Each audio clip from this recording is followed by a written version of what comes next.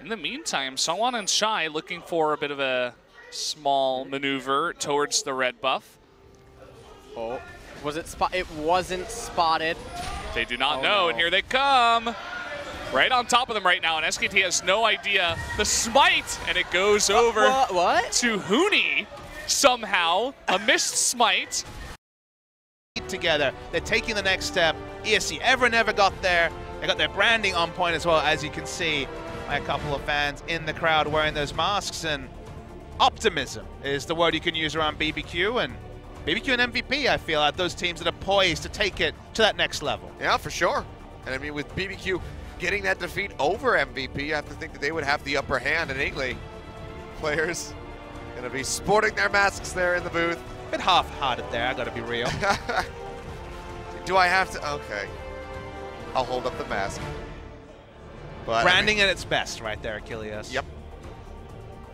There's one thing I learned from living with TL for a while. It's that getting players to do things for sponsors can be difficult at times. So good on these guys to sport the Rooster masks. And BBQ clearly are very invested in this team. A lot of teams.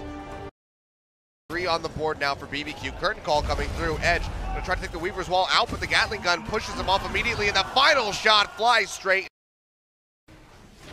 Nautilus doesn't have Iceborne Gauntlet, so pushing is very slow. That's taking a lot of damage, basically his whole health bar. Soul, he's gonna throw out the Chain of Corruption. Full time gets opened up. Bless gonna flash away. The repel is there. Punch comes down, straight on top. Goes trying to finish him off. In Korea, oldest current player. Look at Smeb. Oh, he got the red buff!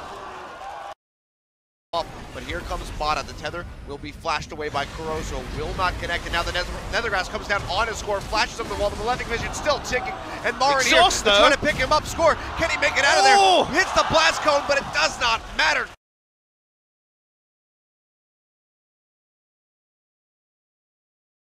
Meanwhile, we're going to take a quick look at this replay and how this was set up. They didn't have any vision control on the right-hand side. Damn. Yeah. Got the zoom-in rotation there. Zoom-in rotation, indeed. Linderong not wanting to contest Crown 1v1 and throw the game for his team. Not quite double lift in that regard. Oh, man. And in the meantime, vision control. Okay. We'll take another quick look at this. And so Huni got pretty low on mana, but still had enough. He pops his ultimate, so he's getting all the enhanced regeneration.